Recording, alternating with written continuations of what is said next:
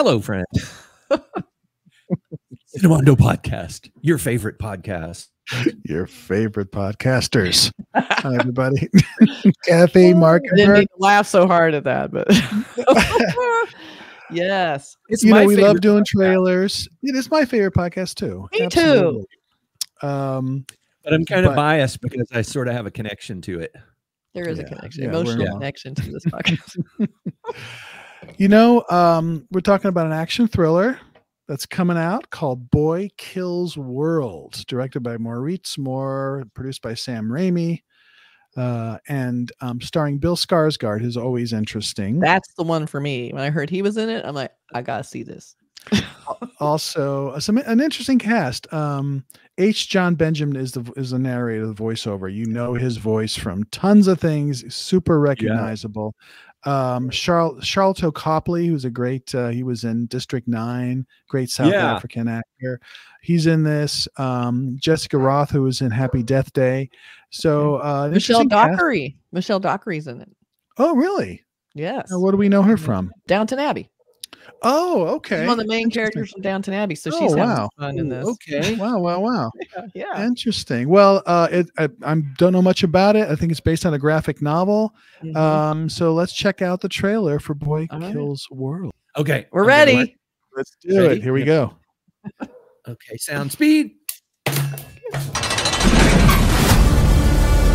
This was never a great city, but it was ours. Are you with me? Always. Until Hilda van der Kooi took it from us.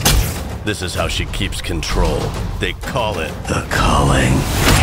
They're all gonna watch and cheer as you die. That's me, facing televised execution by breakfast cereal mascots. Not my happiest day. But let me take you back to an even worse one. The day the van der Koois killed my family and left me deaf and mute. So, I made a 3-step plan. Step 1, give myself an inner voice. I took the last one I remembered from this video game. Player 1 wins! Step 2, get stronger. A lot stronger. Yeah. And step 3, join a team. Welcome to the Resistance.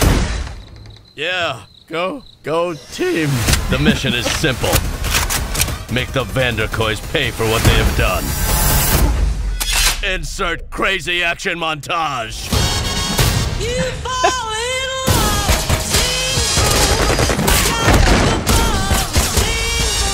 Is caving in.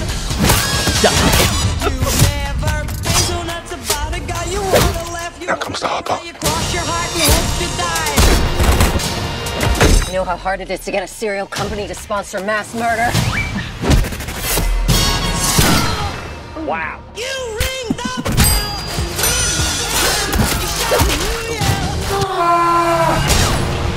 Plan time.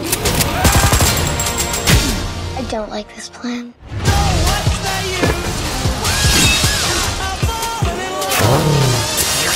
You have reached your final destination.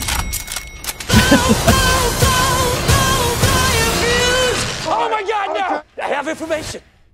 I'm gonna help you. Stop! Yes. Probably wasn't gonna help us. Definitely sounded like he was gonna help us.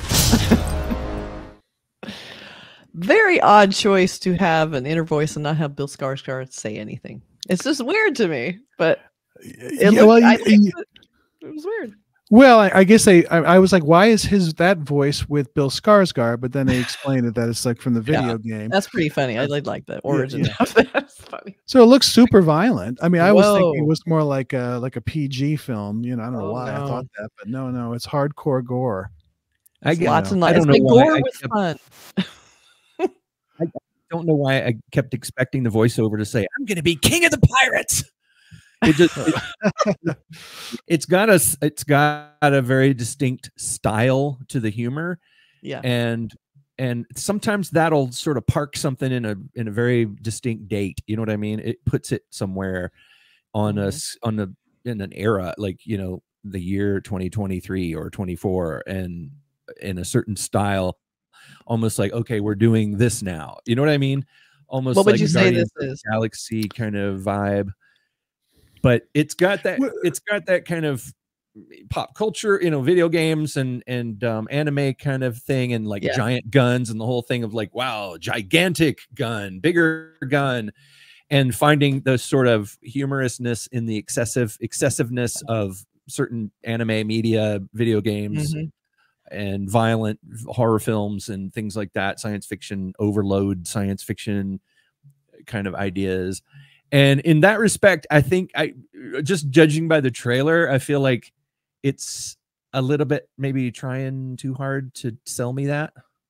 If it's kind of going for a video game vibe, though, it kind of makes sense. Like if he's kind of if he's found kind of his identity through a video game, that's the super violent kind of Mortal Kombat games, it kind of makes sense the movie would look and play like a Mortal Kombat movie.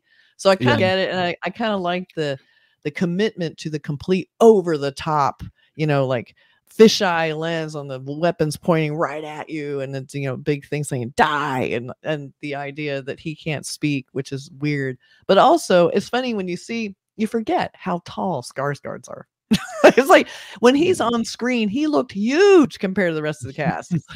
God, they're just crazy. But you know, I enjoyed being actually able to see Skarsgård's face in this, because we didn't see much of him in It, which is, you know, he played Pennywise in It. So it looks like he's just having fun. I mean, imagine you get to come in, you get just to be like very physical, you get to leap around, you get to kind of lighten it up a little bit, but you have no lines to remember. Well, he was in Barbarian, and the same people who made Barbarian, but he was in it for like the first 45 minutes, and that was so nice. And then yeah, it was great to see him. My feeling on this is like I've seen sort of that over the top action stuff. Like there was a movie called Crank, and there's like there was something called it is like that Loaded Up or something with Daniel Radcliffe, when it's just way over the top, you know, just crazy cartoony action.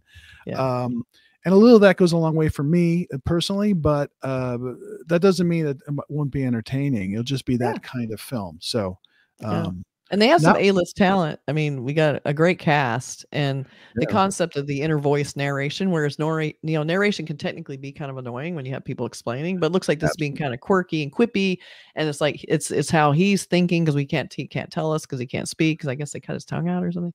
But I don't know what's happening there. But yeah. So there's that.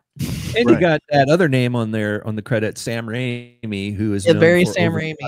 I think Sam Raimi, I'm going out on a limb here to say that Sam Raimi may have sort of invented that kind of over the top violence in if you watch something like Evil Dead 2 from 600 years ago, that style, people are still riffing on that style of overload violence, and the sort of humorous, the humorous aspect of extreme violence, you know, if that's a thing. Sam Raimi sort of tapped into that many years ago, and he did it so well that I feel and he did it in a way that was fresh and hilarious. We never saw something like that in 1987, but we've seen a lot of it since then, you know. I wish they'd made this movie back when Bruce Campbell could have been the boy. And that they would have had him not be mute, and he would have had Bruce Campbell quipping his way through this insane movie. I would have killed for this. Yeah. I would have killed the world for Bruce Campbell to make this movie. So good. Darkness kind of vibe. Yeah, very much. But yeah, so this looks like it'd be fun. Yeah, it's got that kind of thing. You know, Robert Rodriguez was kind of pushing on that in some of his films, and that's true. And you know, several other John Wicky type films, and it's all that, you know. Yeah, and they are fully committed to their concept, and they're going with it, and they're not holding back. And I appreciate anyone's not going to pull their punches, and it looks like they're and and over the type hyper, you know, realistic action stuff, you know. So if you're into that, this seems like, you know, your cup of tea. Yeah. Check it out, Boy. All right. Kills World. Coming soon. Coming end of April. Check it out. All right. Okay. Bye.